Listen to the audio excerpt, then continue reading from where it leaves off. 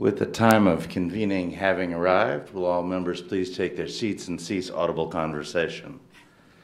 I'll call this meeting of the External Relations Committee to order, and as we get started, I'd ask for a moment of silence for departed Atlanta Mayor Sam Massell.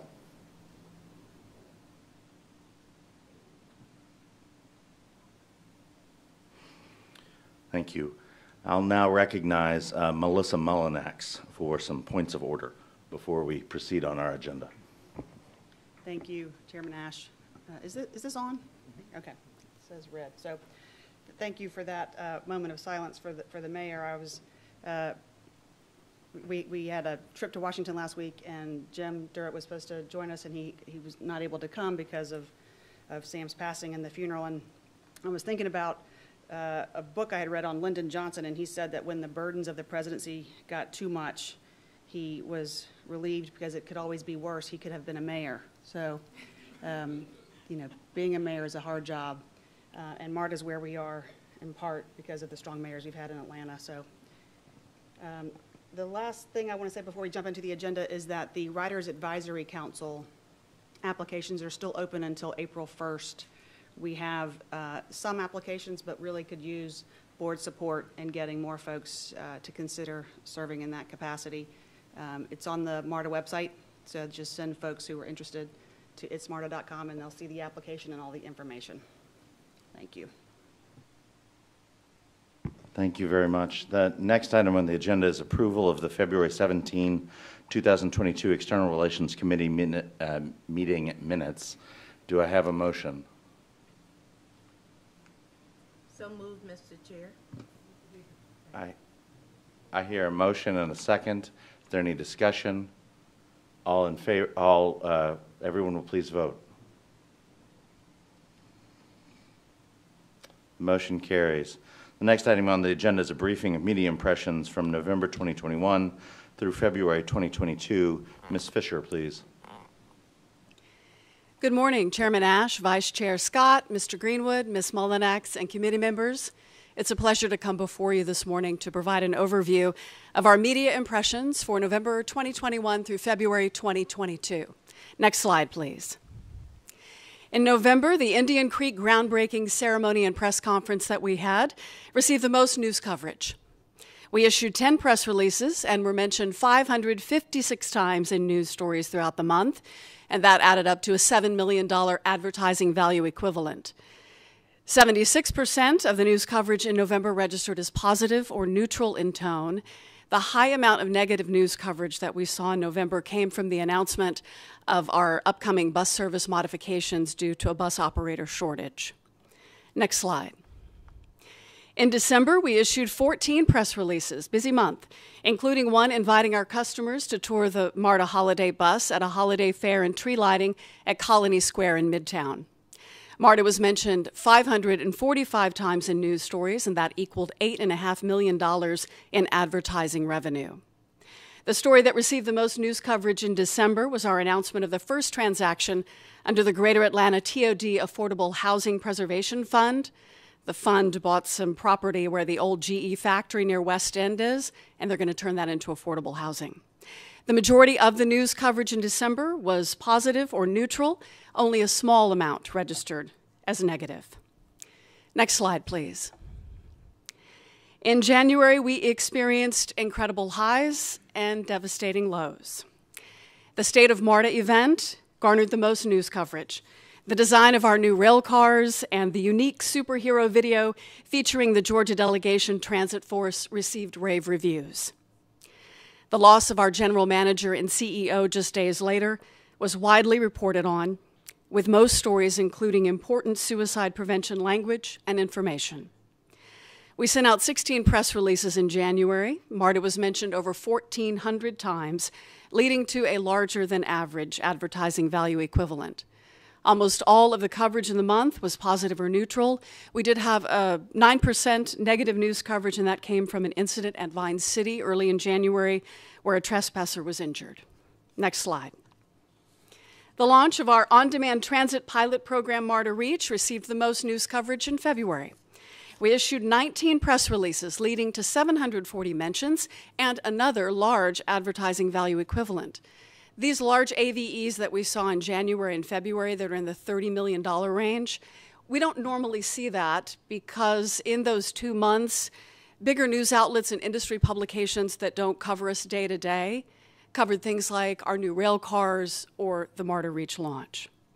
The discussions surrounding transit investment in the Campbellton corridor received negative news coverage, although most of the news coverage in the month was positive or neutral. Next slide, please. Our media partners were instrumental over the last 4 months in spreading the word about our events, our services, our projects, including the recent track replacement work south of Dunwoody Station. Thank you for your time this morning, and I'm happy to answer any questions. Does anybody have any questions? Thank you, Ms. Fisher. The next item on the agenda is a briefing on the APTA Legislative Conference highlights. Ms. Kiernan, please. Morning, Chairman Ash, Mr. Greenwood, Ms. Melinex. I'm pleased to be with you today to report on a very successful and memorable week we had in Washington, D.C. last week, and thanks to Ms. Hartage and Mr. Frierson for joining us for the duration. We also had Mr. Mullis with us briefly. Next slide, please. I'm just going to give you a quick overview of the highlights of our week. I'm going to talk about the APTA Legislative Conference, our meeting with the FTA Administrator and USDOT officials, Mr. Greenwood's testimony at the Senate Banking Committee hearing, and summary of our Georgia delegation meetings that we had. Next slide, please.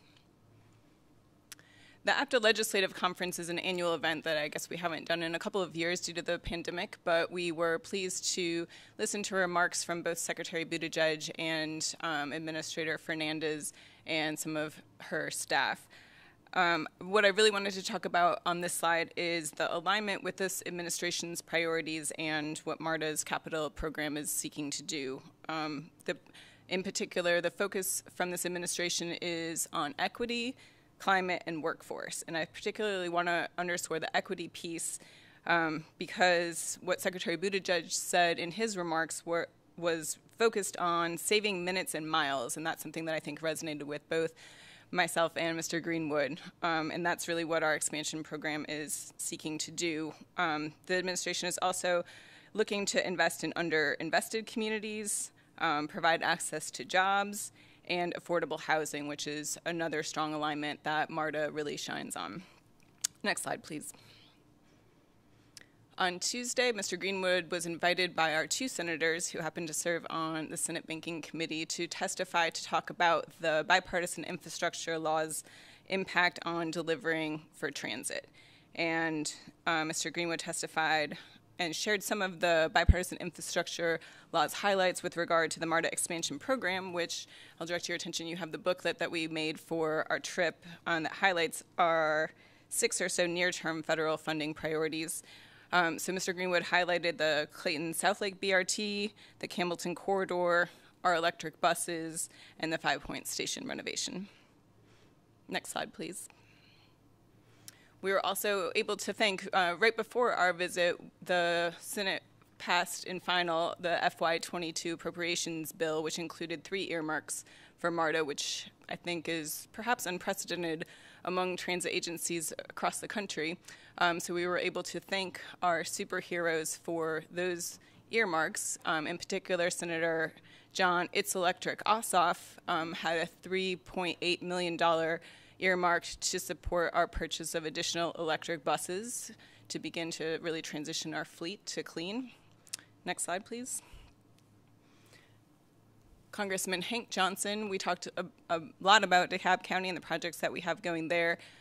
The request that he had made was $5 million for the Stonecrest Transit Hub, which unfortunately was made as part of the Transportation and Infrastructure Committee requests, and so didn't make it to the final bill, but as the congressionally directed spending requests open up again, we will work with his office to try again. But we were able to thank him for his general support of transit in DeKalb County and beyond.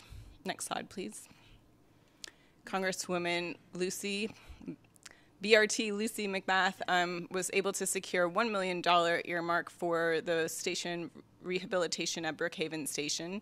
And apparently we were the first of her constituents in her office after the pandemic, and it was great to get to see her briefly. Next slide.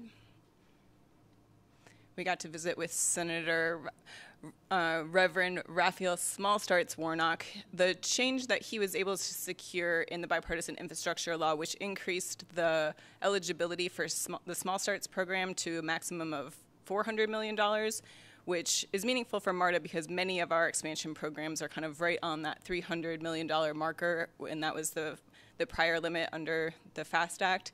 So the expansion of the program will allow us to have more projects that go through the Small Starts program. Additionally, Senator Warnock was able to secure $5 million earmark to support the Clayton Operations and Maintenance Facility. And then subsequently, Secretary Buttigieg on Monday announced the Bus and Bus Facilities Grant Awards for this cycle, and MARTA secured $15 million for that same facility, which was the largest award made in the country. And I will note that now that the federal support for that project is up to $33 million, which by my calculations is the most a transit anything has secured since the City of Atlanta streetcar Tiger Grant in 2010. So congratulations, it was just really good news for MARTA. Next slide. And finally, we got to see Congressman David Southern Crescent Scott and update him on all of the projects that we have going in Clayton and share the good news. The O&M facility is not in his district, but it is close, and he continues to support the Justice Center Transit Hub, do everything he can to support MARTA. So with that, I'll go to the next slide, and happy to answer any questions. But thank you. We had a spectacular visit, and everyone's participation was very welcome, and glad we were able to share that time together. Thank you, Ms. Kiernan. Questions from anyone? I would just like to acknowledge and thank the staff for including ATU in that visit. I think that sends a powerful signal about where we are as an agency. So thank you for that. Thanks. Is there any more business to come before the External Relations Committee before I turn the gavel over? The External Relations Committee is hereby adjourned. Thank you.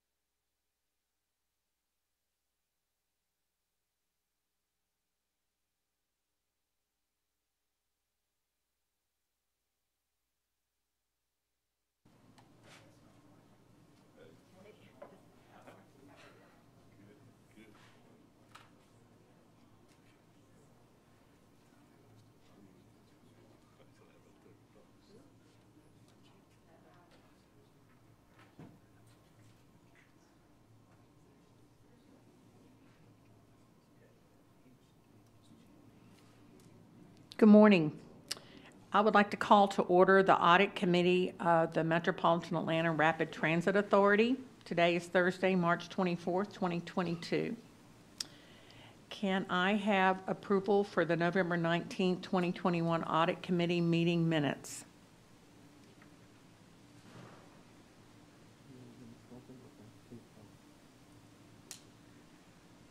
Can we have a second and a move? Can you please vote?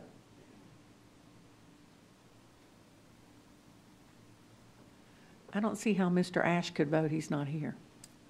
But it did.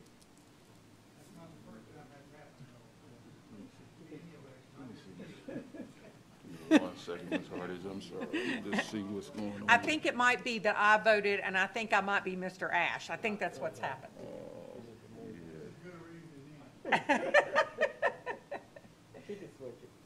Yes, I'm listed as Mr. Ash. That's what the problem is. I can make it. Thank you.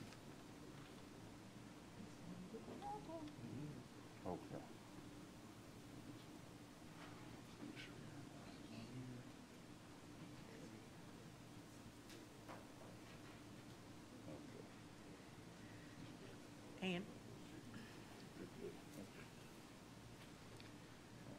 so for the record, I voted yes, but Mr. Ash didn't vote. Can we correct that, please? Okay. Okay, the minutes are approved. The first item on the agenda is a resolution authorizing the award of a contract for the procurement of the annual financial audit reports for fiscal years 23 through 27. Emil Zanoff is going to give us a report. Good morning. Good morning. Thank you, Madam Chair, Mr. Greenwood, members of the MARTA board. Good morning.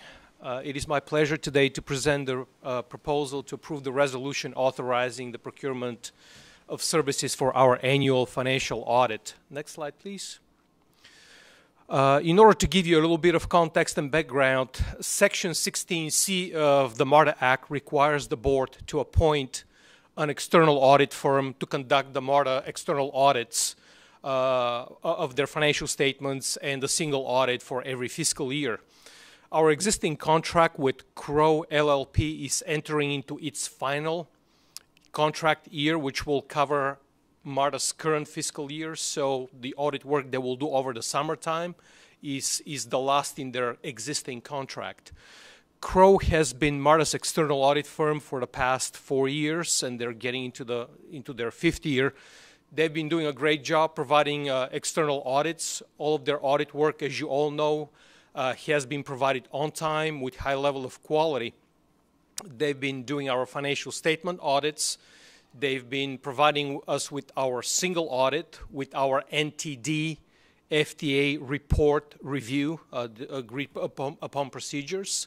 In addition to that, they've been providing MARTA with value-added services, most notably with a very in-depth overview of upcoming new audit pronouncements. They've been presenting those to the MARTA board as well as to MARTA management, trying to help us be better prepared for what's coming down the pike in terms of audit requirements and how those audit requirements will impact MARTA. In addition, they've been providing MARTA with process improvement recommendations. Next slide, please. So coming up to this new procurement, we are at the end of the contract year. We need to appoint or have a new contract for audit services. We issued an RFP on November 23rd, 2021. 4 accounting firms presented their proposals in alphabetical orders. Those were Cherry Beckert, Crow, the existing audit firm, Molden and Jenkins, and RSM US. The Source Evaluation Committee reviewed all 4 proposals. We looked at their experience in transit and government with organizations of similar size. We looked at their technical capacity to provide the audit services. We look at the experience of the audit team actually who will be providing the services. We looked at their DBE participation proposal. We looked at their financial proposal as well. Upon review of all those factors, the Source Evaluation Committee unanimously scored and agreed that we would recommend to the board to appoint or reappoint, in this case, Crowe LLP as MARTA's external audit firm for a term of 3 years plus 2 option years for a total of 5 years. The contract amount is $981,000. The DBE goal was set at 20%, and Crowe proposed to include a woman minority-owned firm called Benford Brown & Associates, which is their existing DBE firm, to continue to support MARTA in their external audit services. They met the minimum 20% goal, and I know they're using Benford Brown because I have personally worked with their auditors, which are top-notch auditors as well. So I know for a fact that they're not just putting a proposal there, they're actually using accountants from that DBE firm because I have personally worked with them. The amount, when we looked at the amount of the proposal and we looked at the proposed audit hours, came out to be the lowest amount per audit hour that they proposed for MARTA. Their proposal is consistent.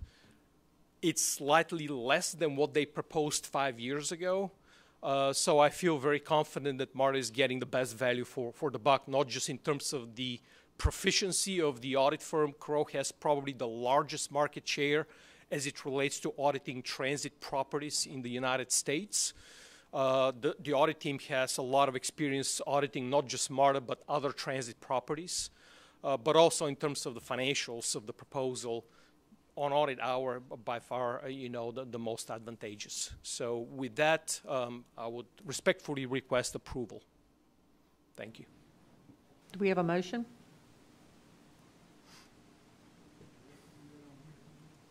Yes.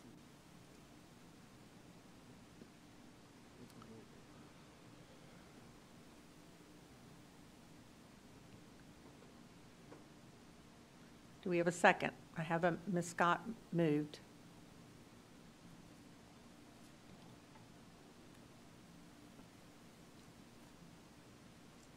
Is there any discussion? Any questions? Mr. Mullis? Yes. I'm looking on your presentation and looking at the scoring, and then I reviewed the price breakdown. Can you help me understand the price breakdown and the scoring? So I would go by memory lane a little bit, but the price breakdown, can we go back one slide? If we look at the absolute dollar amount of the price proposals, this is the second lowest proposal. The lowest was by another proponent, and it was approximately 20% lower. That proponent in their proposal included 670 audit hours to be devoted to MARTA, whereas Crowe proposed a little over 1,200 audit hours. So the proponent who gave us 20% lower price, proposed a number of audit hours, which to me, given their lack of experience with MARTA and much lower experience in transit, would not provide the required level of service to MARTA and will put MARTA at significant risk at the end of the year. But also when you divide the audit hours or the amount of dollars per audit hour, we still come way ahead in terms of the dollars per average audit hour that MARTA will receive. Again, there is no way, in my professional opinion, that a new auditor or an existing auditor will come here and do an audit of the authority, a single audit, et cetera, with 670 audit hours. So I hope that helps. Yeah, and then the firm that you're referring to, since we didn't say who it was, is Malden and Jenkins. Malkin and Jenkins, correct. Which is a local Georgia-based auditing firm, and it's done a lot of municipality works across the state of Georgia. Help me understand the scoring. So the scoring is based on, we have a technical component of the scoring, and we have the financial component of the scoring. The scoring is administered by the Office of the Contracts and Procurement, they're sort of project managing and recording the scoring. What the Source Evaluation Committee does is we look at the proposal without the pricing first. So we look at the proposal exclusively on their capacity to perform the audit work and their experience. And we score capacity to audit, audit experience, DBE participation, obviously to make sure that their heads are in the right place from a DBE point of view. And then we score, and then we also look at their financial capacity to make sure the company will stay in business for the duration of the contract. The Source Evaluation Committee, which consists of 5 MARTA executives, and I can name those if you'd like, go through that and then assign a score to these components. Like things like their financial statements are pass and fail, for example. The DBEs pass and fail, but we score actually the experience of the audit team that will serve MARTA, as well as the experience of the firm. So we do that scoring, and we're blind at that point in time to what the pricing is. At the end, we collect those scores. I don't know what, for example, Raj has provided as a score, so I score this blindly. He scores the proposals blindly as well without knowing what I'm scoring. The Contracts and Procurement Office collects my score and the rest of the scores and then compiles an average technical score. At that final meeting, we look at the average technical score, and then we look at the score based on their financial proposal as well, because we don't want to be biased based on the pricing as to how we score the technical capacity. We aggregate those scores, and we have a composite score based on the weights of the score, and then that's the final score that is arrived at. Madam Chair, may I ask one more question? Certainly. In your presentation, you have the pricing breakdown for all 5 firms, but you don't have the scoring breakdown for all 5 firms. Is there a reason for that? I think we followed the typical customary template for presenting the procurement resolutions. I can't say that there is any specific reason not to have the actual numerical scores. When we reviewed it at the committee level, we did not ask him to bring that here. Is there any additional questions? Yeah. Mr. Pond? Neil, I support this recommendation. I'm going to vote for this selection.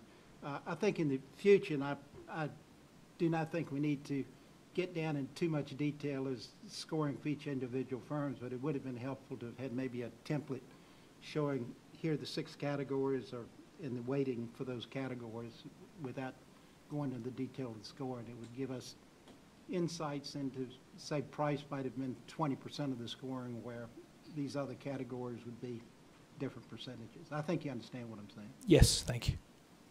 Any additional questions? Yeah, Madam Chair. Yes, Mr. Friesen. Yeah, I want to say that I do support this resolution. Also, Crow has been, for those of us who have met in these meetings, these detailed meetings on these audits that have been presented, and the knowledge that they have brought to us concerning the requirements of the FTA, current and future ones, which we have to be careful with, and how we're going to approach those has been valuable to me in understanding of what is required to meet those standards. And then also the detail that they brought in the presentations that I've seen, I thought that was very informative. And the questions that I've asked concerning the audit process and some of the detailed information. So I think that it's a good position for MARTA to have them to serve us. Thank you. Any additional comments, questions, Mr. Floyd? Yeah, I'll just agree. I'm in support of this too, Neil. And I think the key thing here is probably the hours and the rate per hour. And I think there's 2 things that strike me in this report. One is that we've been using this firm for a while, and there's a certain amount of benefit to the agency from continuing that relationship. And MARTA and Jenkins, they do a lot of municipal work, and they do a good job at municipal work. I think the hours they put into this showed a lack of understanding of what was required here and what was needed here. And I think if they tried to do this audit with that number of hours, MARTA would end up getting the worst end of the deal. So I think you all made a good choice in looking at the hours and rating that. So I commend you for your decision, and I support it. Thank you. Thank you. And Emil, am I right? When we were here 3 years ago, we changed. We had a different audit firm. Correct. And so this was the first time that the first 3 years that they have actually been here. Prior to that, it was a different firm. That is correct. The previous firm was Cherry Beckert. That's what I thought. Any additional comments? Okay, we'll call the vote.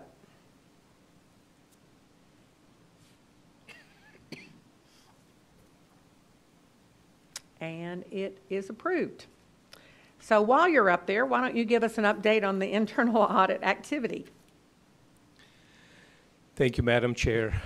Let's move to the next slide. The internal audit activity briefing covers MARTA's second fiscal quarter from October 1st, 2021 to December 31st, 2021. When we meet in May again, I will provide you with a briefing of MARTA's third fiscal quarter from January 1st to March 31st of 2022. So the information is just a tiny little bit dated, but given the cadence, we'll have to do it this way. During that period, that quarter, the operational audit group completed 2 operational audit engagements. The first one was a review of the contingency review and reporting process. This was a fairly clean audit, so I won't spend too much time on it. The second audit which was performed was on our non-revenue vehicle usage. These are the various different automobiles that are being driven that have the MARTA logo on it. This audit was rated as high risk, and 5 significant findings were identified. Those 5 significant findings are in the areas of standard operating procedures, which need to be formalized, documented, and approved, oversight of the car mini pool program, the record keeping of permanently assigned and take-home vehicles, the reservation process of those mini pool vehicles, and finally, the recommendations of an investigation report we did in 2018 were not implemented, which is not a good thing. So overall, management has agreed to take significant steps to strengthen the control environment over this process. The date that you see in parentheses are various different due dates, which we will monitor to make sure that those remedial action items are complete. And if they're not, we'll highlight those in yellow as we normally do. Next slide, please. We carry a few audits from prior years where there's still action items to be completed. The first one is the Capital Improvement Program follow-up. We extended the due date to April 1st, 22 in conversations with the Office of Capital Improvement, the CIP office. They're still working on a number of policies and procedures and SOPs. They are working on it. I'm confident and somewhat satisfied that actions are being taken, but they haven't crossed the finish line, which we have to see the finish line crossed before we can take it off the list here. So progress is being made, which is why I agreed to extend the due date. But as I said, in the world of internal auditing, there's a little bit of a black and whiteness in the process, and my job is to make sure that the finish line is crossed. So when that happens and when we review what has been done, we'll take this off the list. The next audit is an Office of Bus Maintenance. There was 1 action item left. There were a number of that were closed, but 1 action item left related to predictive maintenance, and we're confident that this will be complete by the beginning of April. So overall, a lot of actions we're taking off the list, but there's still some that we're continuing to monitor. Next slide, please. I might spend a little bit more time in the area of the information technology. As the board remembers, when I presented the audit plan in May of last year for our IT audit space, I disclosed to the board that our audit plan has a very, very strongly pronounced cybersecurity component to it. The world has changed since then, and it has not changed for the better, it has changed for the worse. I won't go into the details because we have Mr. Malice who will provide a more in-depth briefing to the audit committee on cybersecurity. But I feel compelled and I feel absolutely convinced that the audit department of MARTA needs to play everything that we need to play and we're capable of playing to ensure or to help the organization ensure that we have adequate and robust cybersecurity defenses. The way we do that is by double checking that what IT and cybersecurity do or they're supposed to do, they're actually doing it. And we check various different high-risk areas in the authority, and we go deep down into the bowels of how, and forgive me, I'll use a figurative speech here, how the sausage is made. Because sometimes the sausage can look really nice on the surface, but when you taste it, it doesn't taste all that good. And something's missing in the recipe.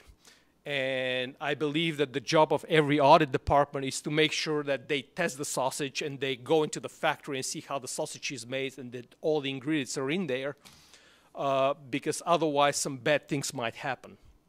We live at a time where there's a lot of high risk in the environment. There's a lot of high risk across the globe, and that's why we're spending a lot of time. Even though we're a little bit short-staffed on the IT audit space, we lost some resources, but we're continuing to march. So my manager, Victor Alade, he's doing double duty. He's the manager and he's also auditing at the same time, along with the other IT auditor. We kicked off 2 audits in the quarter. One is a follow-up on a previously done pen test of our train control system. We want to see if the remedial action of the pen test of the train control system have been completed. The other engagement is a follow-up engagement on the remedial actions of the enterprise pen testing that was also done a couple of years ago. And we want to make sure that when we do pen tests that the things are being fixed. So we'll examine that. We finished 2 engagements in the quarter. One was an advisory engagement related to our cybersecurity insurance, and we made 5 recommendations to the management team as it relates to that process. The second audit was around our password management. We rated this audit as high risk, and we identified 3 significant findings in that audit, and I described these findings at a fairly high level because we're broadcasting this meeting on YouTube, and obviously I don't want to go into a level of technical details of what was not working because we don't want to give bullets to the adversary to shoot at us. But we've received commitment of fixing those issues as it relates to password. The reason we chose to audit passwords is because compromised passwords is one of the primary vectors for an adversary to enter into the environment. So we'll monitor and report on the remediation of the fixes of those findings. Next slide, please. We do carry some findings from prior audits as well. The good news is on the patch management audit, all the significant findings were complete, and there's only one lesser finding that's still in the process of being remediated. The next audit on the second line is the SCADA and train control system cybersecurity audit, which we completed in 2020. There's still some items that are in the process of being completed. I have to give a lot of credit to George Wright, who sits over there, who has continuously been providing updates proactively to the Department of Internal Audit as it relates to the remedial actions here. Now, in reality, all of these remedial actions depend on Alstom completing the project. As most of the board members know, Alstom is the company that is actually implementing the new train control system and the upgrade to the SCADA. So these action items are contingent on Alstom completing the project. We think that they'll be able to meet these deadlines, so we'll continue to monitor and report to the board as it relates to the completion of the remaining 2 items out of the total of 6, as you can see, that they're still open. High-risk area, We're dealing with an area of cyber physical risk, and we'll need to watch it very, very carefully. The last audit has to do with managing some outdated assets in the MARTA environment. I know Kirk's been trying to get rid of them. I'm very hopeful that this process will be completed sooner rather than later, because we do not want to have outdated operating systems in the MARTA environment. And I can say that confidently. So a lot of work in the cybersecurity space, but as I said, we'll do what we can from an audit perspective to help the authority. Next slide, please. The contract audit group received 25 audit requests, completed 25 audits in the quarter, quite a bit. They identified about $6,000 worth of savings, which I think is a good thing, because most of the proposals come with the right overhead rates, and we supported labor rates, so we don't have to write exception reports. So that's a good thing. At the end of the quarter, we had 18 audits in progress. As a reminder, this is a pipeline. We turn them around as we get them. So we continuously get new audit requests, and we turn them around, and we issue the audit reports. Next slide, please. The Fraud, Waste, and Abuse Hotline received 3 reports. 1 allegation was investigated and was found to be unsubstantiated. 1 call was referred to management. Management investigated it, and the employee that was involved was disciplined. And then the 3rd call was also referred to management because it had to do with time cards and these sort of things. And management is investigating it. I will be following up with management to make sure that the right level of investigation has taken place, and that we can close this in an appropriate sort of way. Now, during this audit committee meeting, next slide, please, I'd like to stay a little bit more on the fraud hotline, just to give the board and the audit committee an update of some of the changes that we're making in the process. Approximately 4 years ago, the department embarked on a digital transformation journey to move us away from our dependencies on paper and pencil, so to speak, and move us into the digital age. The first things that we did about 3 years ago was to implement a cloud-based audit technology for our core audit processes. All of our audits are in the cloud. The entire process, including updates, including when George and his people have to provide updates to us, or, for example, the SCADA, they go into that cloud system and they update it there. Everything's digital, everything is in the cloud. The great thing about this is that when COVID hit, we didn't skip a beat. We did not reduce our audit plan. Yeah, everything's there, everything's accessible. You can access it, including on your phone. So extremely good for us in terms of business continuity management, in terms of efficiency, in terms of productivity. The time came for us to transform digitally our hot fraud line. And for you to receive the details, I'd like to invite Mr. Charles Middlebrooks, who is the Acting Director of Operations, Audit, and Fraud Investigations, to come and give you just a little bit more detail about how we kind of completed that transformation journey, which happened during the same quarter. So, Charles.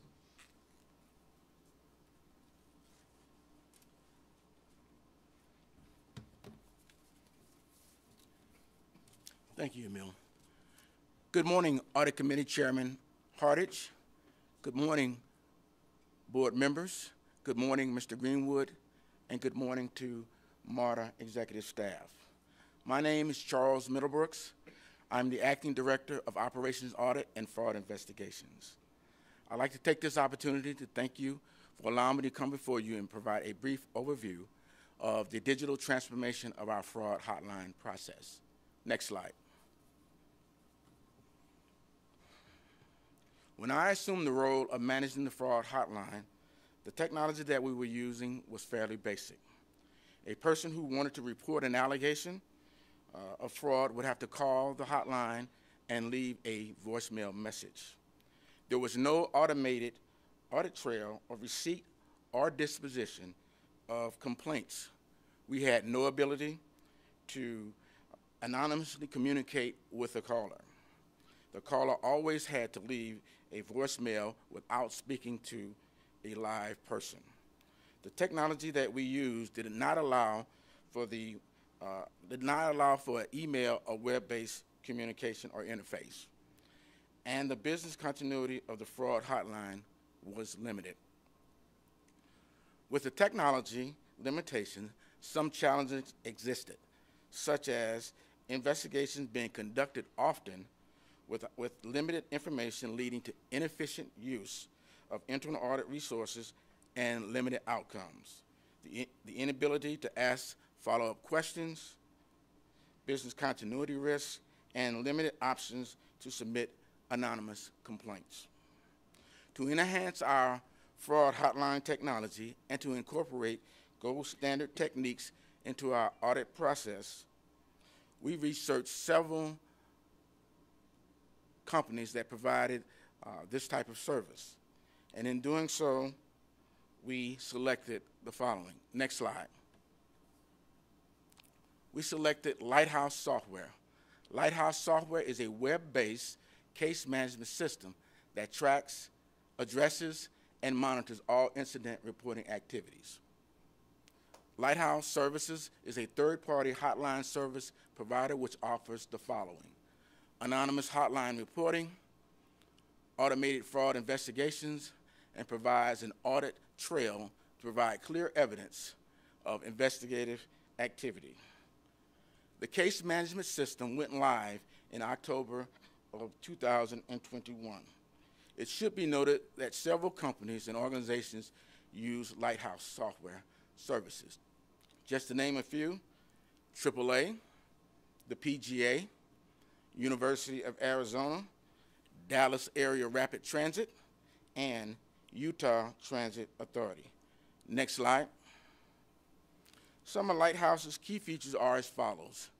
Calls are answered by professionally trained operators, and those calls are answered 24 hours a day, 7 days a week, and 365 days a year. Complaints now can be sent via email, phone, or received through the Lighthouse web portal. Another key feature is the ability to maintain the confidentiality of the reporter when they make an allegation.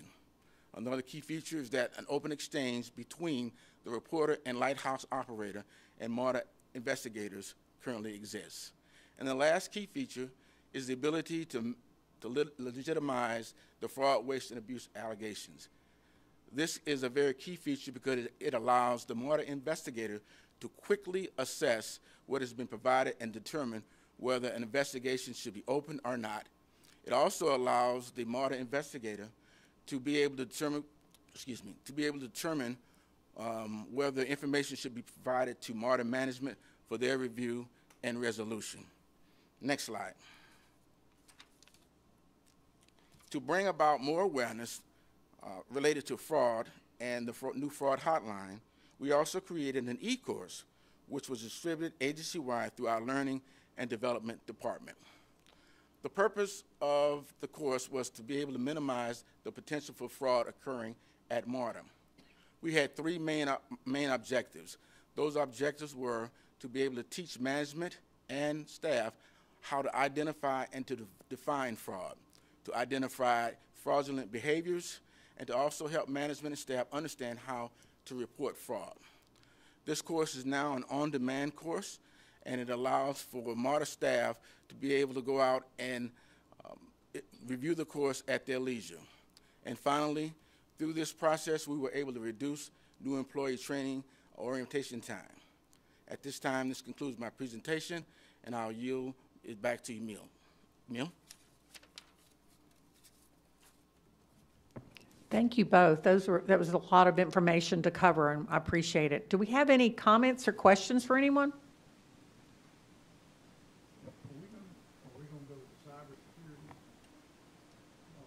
Mr. Snyder. Thank you, Chairwoman. I had one question about password management audit. Just going back to that, first of all, thank you for the presentation. It was very detailed. But I wanted to ask, do we use two-step authentication or anything like that, sort of dynamic ways? Yes, we do have two-factor authentication in the authority. It's a great question, and I think it's a great tool in the tool chest of the authority. So in addition to the password, there's a two-factor authentication, which I know how it works, but I won't describe it, and we can take it in the back. But as I say to my friends, around the authority, we have two-factor authentication, which means the first factor has to work well, which is the password, and the second factor, which is the second factor of the, but we do. Gotcha. No, I appreciate it. Thank you. Ms. Scott? Yes, in regards to the, I believe it's the slide number 8, the last bullet point, 3 employees were out on medical leave, but were being allowed by their One more back. Pardon me? Number 7. Slide number 7. Number 7. Oh, okay, I'm sorry. I'm looking at the number underneath.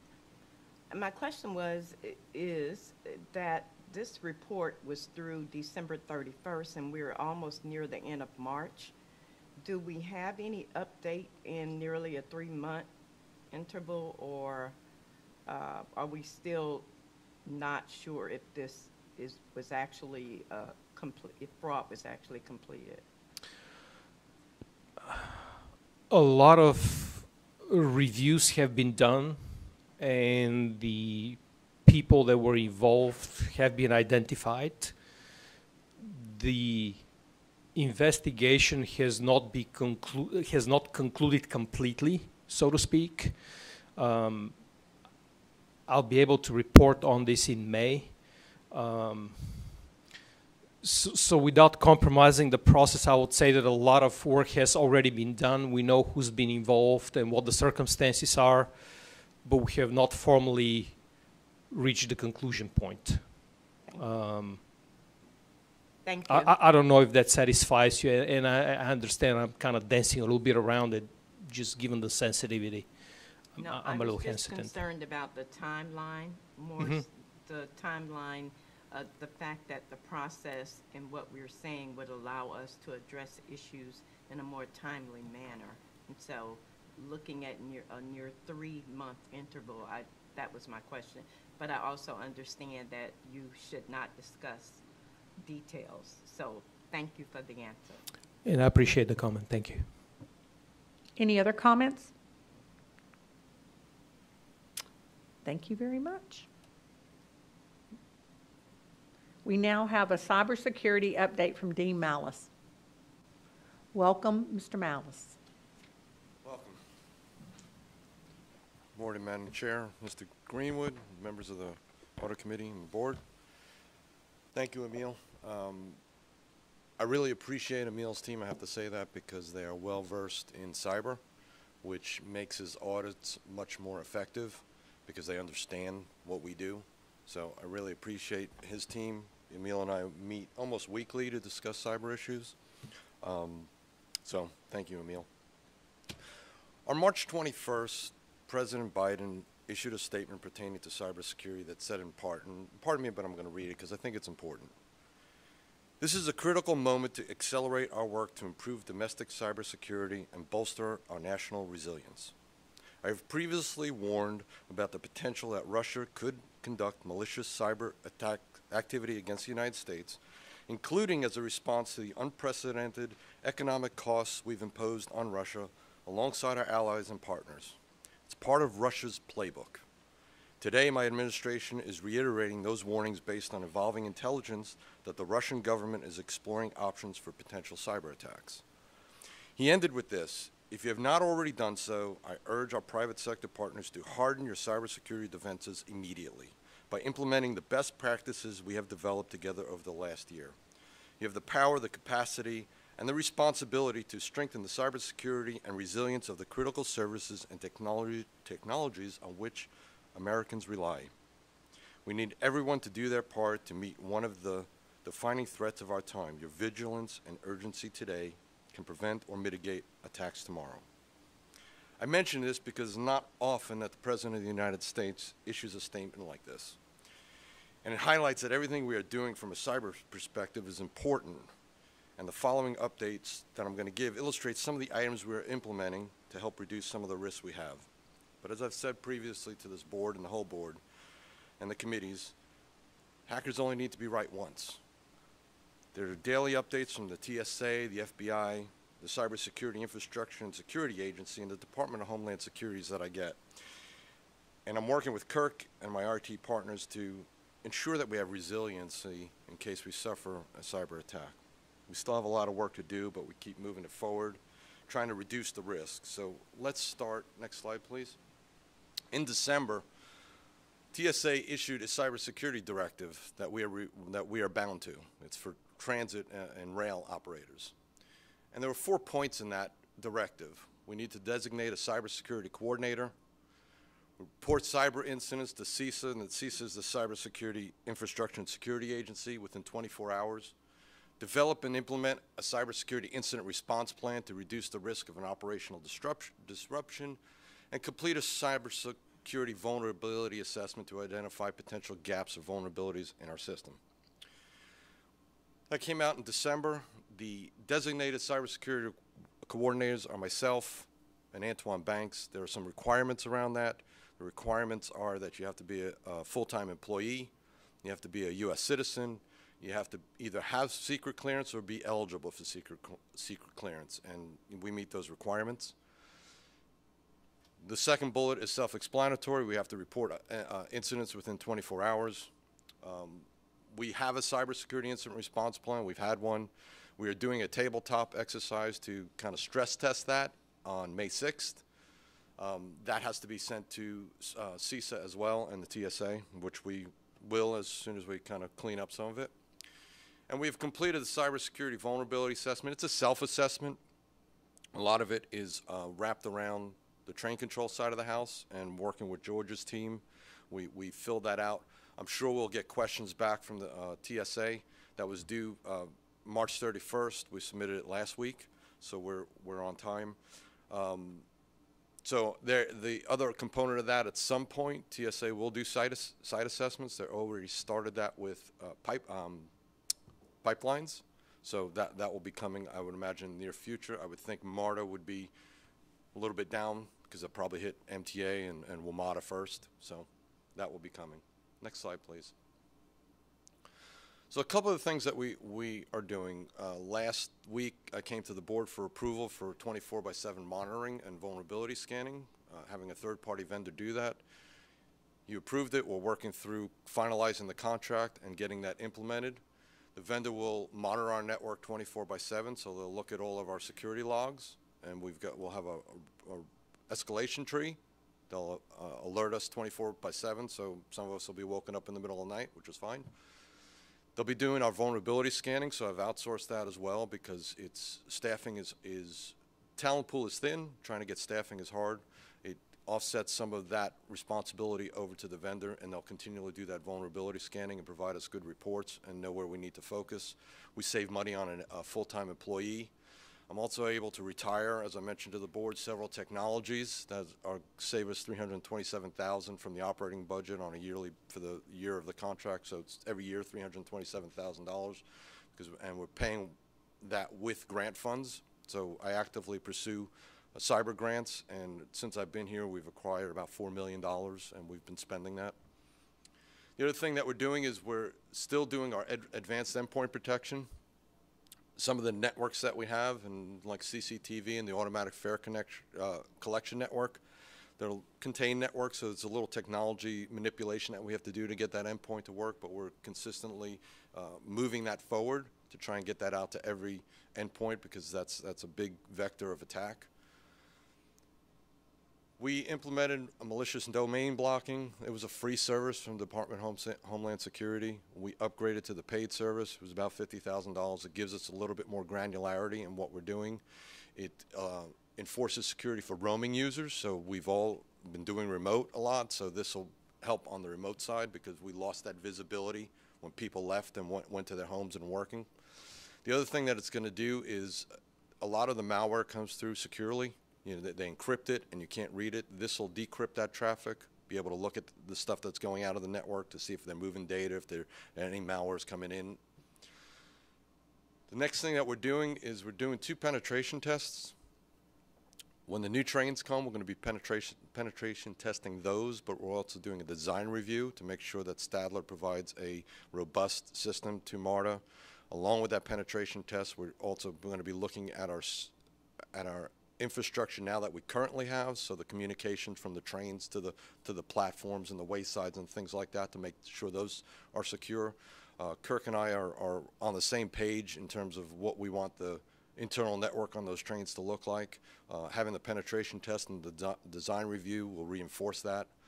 We're also going to be looking at enterprise applications in our cloud. So over the years, back in the day, cyber folks didn't like the cloud. Well, businesses like the cloud because it's easy and we have to adjust. So we've moved a lot of things up to the cloud. And one of the things that we're going to do from a penetration testing perspective is test our cloud instances to make sure those are secure. And that really concludes my update right now. Thank you. Do we have any comments or questions for Mr. Miles? Yes, Mr. Floyd. Well, a couple of things. Thank you, Dean. I think one of the things that it's taken me a long time at MARTA to understand, and I think we all realize that our job, one here, is to keep the trains and the buses running. That's what we do first. I don't know that that's the most important thing now, and it's taken me a long time because we spend a lot of money on audits, external audits, as we've seen this morning awarding this contract, and internal audits. I don't know that I've ever taken the time to go into the budget and see how much time and money we spend on internal audits, but I don't think that there's anything that we do here as an agency that's more important than these audits. I think from a standpoint of my on this board feeling confidence in the information that's being presented to us financially as well as otherwise is more important than that. And I want to thank Emil for your work and Dean for all the stuff that you all are doing to make sure that we feel confident, because as a board member, I feel that confidence, but the public has to feel it also. And they have to know that something's not going on down here that shouldn't be going on, that the finances are in order, and I think that's important. Now, I have sat on the audit committee since I've been on this board, and I will tell you that honestly, I learned early on when I was assigned to boards and stuff that the way you punish people was you put them on the audit committee if you didn't like what they were doing. So I felt that from the start here, but it has been very informative to me. I am, I couldn't be more pleased in the work that you all are doing. And this cybersecurity stuff scares me to death. And it scares me because I don't know anything about it. I mean, you know, I was at a meeting yesterday, a guy sent me a text, and somebody asked me, can you forward that text to me? And I had to say, no, I don't have any idea how to do that. You can write this down if you want to, but I can't forward that to you. So this kind of stuff scares me to death because, and when we get into a lull like we're in right now, it's almost even worse because you think something's about to happen.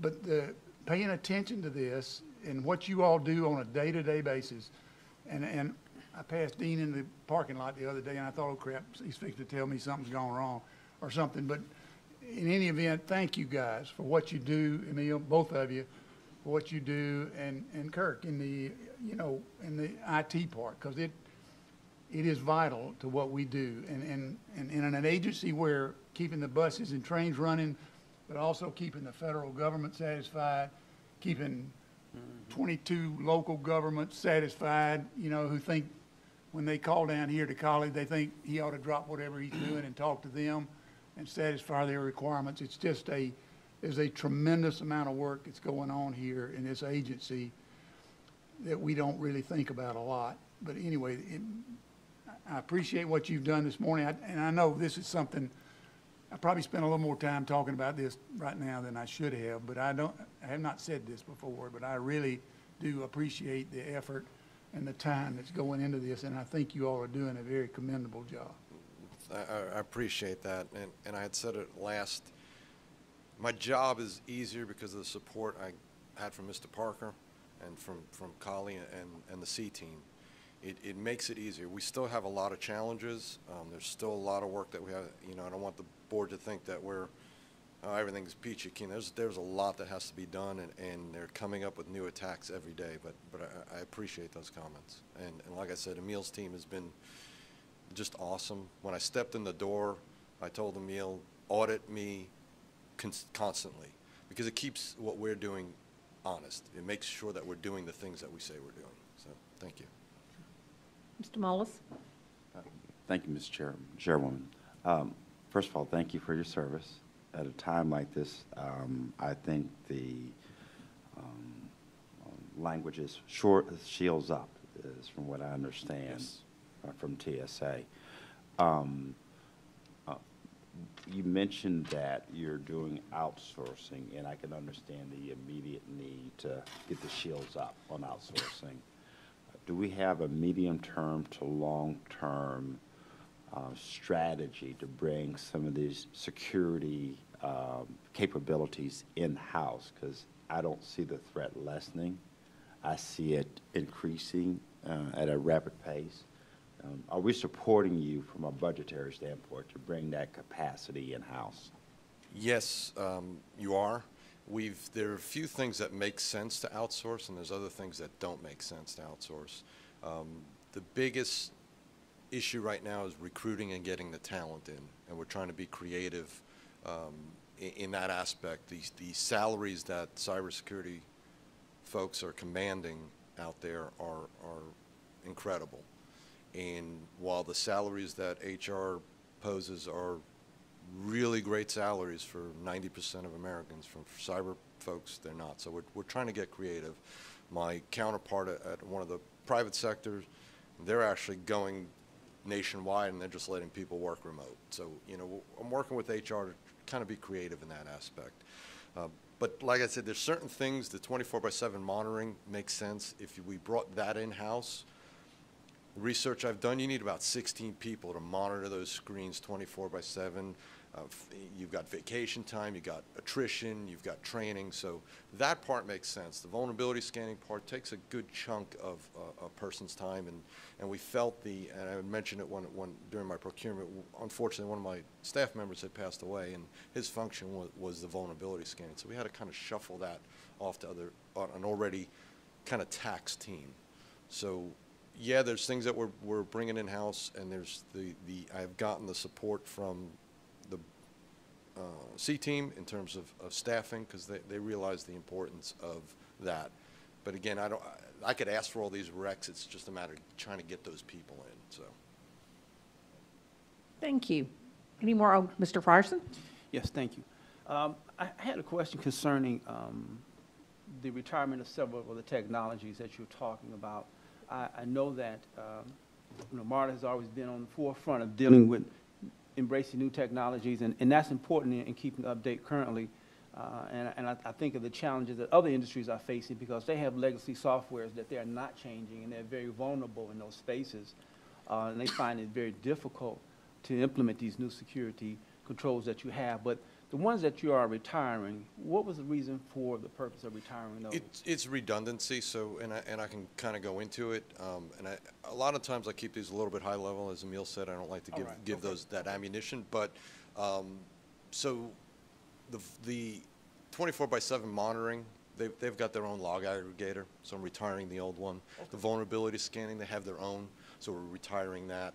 There's some other endpoint stuff that they're doing, and we're going to retire those out. And I'm thinking through the top of my head, there's some network monitoring things that we're going to retire, kind of consolidating it into that one, and removing that redundancy, really. We do have a lot of, as Emil said, there's a lot of legacy stuff here, and we're working to kind of remove those with Kirk's team, but a lot of that is procurement times and implementation times and staffing workload too. Okay. But yeah. Thank you. You're welcome. Go ahead, Mr. Snyder. Thank you, Madam Chairman. Thank you for the presentation. That was very, very helpful. I have a question about the cybersecurity incident response plan. No, you can't tell me the details of that, so I'm not going to ask for that. I can give a high level, but go ahead. But really, my question goes to, we're getting all these new trains, fancy new trains, new technology in those trains. Will we have to adjust this cybersecurity incident response plan to adapt to the new technology of our new trains? One, and then two, is there a way to manually operate a train? If our entire network goes down or is taken over by a hacker, can we manually operate? Let me answer your first one. I'm going to defer that to George. My brain just, what was your first one? Yeah, about the new trains. Thank and you, the thank you. Yeah, so the incident response plan, you've got two parts to it. You've got there's a policy, then we're going to have an incident response plan. You've got the plan, which is a generic kind of high level. These are the people that need to be pulled together. This is kind of, who's got to be called. We've got media, we've got legal, and then you've got the playbooks. So the playbooks will change depending on the technology and depending on what the attacks might be out there. So we've got a fairly detailed one around ransomware stuff because that's big. And as when the new trains come in, there might be a little bit different things that we have to tweak on how we're going to react to an incident that would happen on that. My understanding on the train, I'm going to have George, there is a manual function, but I'll be talking way out of my wheelhouse. Sure. Good morning. Hey, how you doing? Yes, we do have processes. We certainly would not want to be in that particular situation, but we do in fact have processes and procedures that will allow us to run manually. That said, we would be talking about significant delays and different things like that.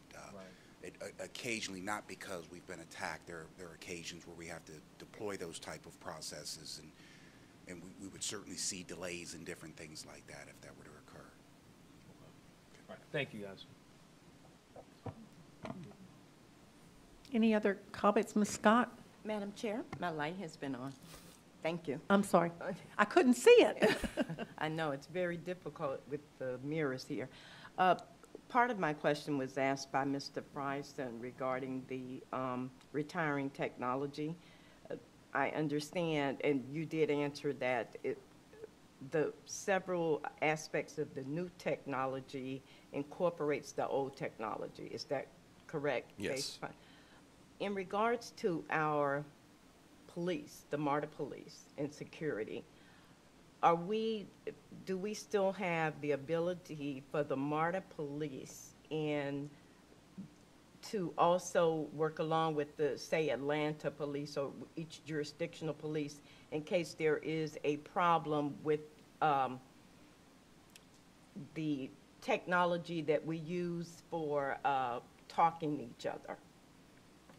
He's coming. Communication technology. I believe that if there is an aspect of a security violation, that the police have a way to talk to each other separate from where Mr. Floyd and I may talk to each other on our cell phones, seeing if he could send me a message, or what. But is that correct? Yes, Chairman Scott. There's a couple of things. One, the cell phone through AT&T's FirstNet for cell phone service that's provided directly to law enforcement through satellites. And then we have our communication radios that are the backup of that, that we can communicate with all our jurisdictions in the region. And then we also have what's called UASI, which is the Urban Area Security Initiative, which is a federal grant opportunity for all these jurisdictions to work together. And we have what's called a UASI channel that all jurisdictions in our area can go over to and talk to each other. And this can be done if there is a problem with the normal service, no matter what, there is a separate Correct. Service for our If the repeaters go down, if the towers go down, if the cell phone towers go down, it goes over to a different frequency and a different manner of how that's communicated. And I won't go into that publicly with you, but we can talk about offline if you like. Thank you. Sure.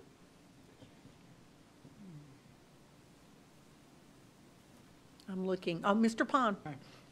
Thanks, Dean, for your report. You guys are doing a great job. I know you can't go into detail, and it would be informative. I would just like to get a sense when you monitor for people trying to penetrate our systems, how frequent that is, because you guys were able to see when you're trying to be attacked like that. I'm just kind of curious, one time a week, one time a month, 50 times a month. I'm just trying to get a sense to show how important this is. I can get you numbers, but I don't need but numbers. it's daily, and you know we've been working over the past years to kind of shore up that monitoring perspective so we could see, because if we can't see it, we don't know that we're being targeted. But it is daily, and it's hourly that we'll get scans again, across the network. We get a lot of. We're fortunate in the product that we use for our spam filtering, and to call it a spam filter does it a disservice. Those attacks are in terms of the email levels are thousands of those, and then just even when I talk about the malicious domain blocking that runs all of our traffic, our outbound traffic to a service, and what that blocks is in the 30 to 40 or 50,000 a month. No, sorry, a week, in terms of those things that are getting blocked, so that people don't hit those sites. But yeah, it's gotten worse. You know, as the geopolitical stuff increases, the cyber wars, and Antoine's not here, but he did military for 25 years, and the first thing that they did was go in cyber before they even put troops on the ground. The cyber attacks escalated. I believe there was a Russian meatpacking plant that just got hacked. You know, it's constant, and it's just gotten worse. And I think I mentioned every day I'm getting 2 or 3 updates on this new vulnerability, this new attack vector, this new cyber organization that's attacking. So, yeah, it's a lot. Yeah. I knew it was gray hair. I knew it was significant. I just think it's important. We all realize how important it is that we provide the resources you need to do the right kinds of things. So. Yeah, as I said, it's a lot of times it's moving procurements, implementation, and staffing is the slow. The budgetary right now is good, and the staffing allocation is good. It's just getting those resources, and then, like I said, getting through procurement and getting it out, and working with Kirk's team, because they're taxed too in terms of getting these things out there. But like I said, it's all it takes is one, so that's why I want to focus on resiliency, getting us back. Anyone else?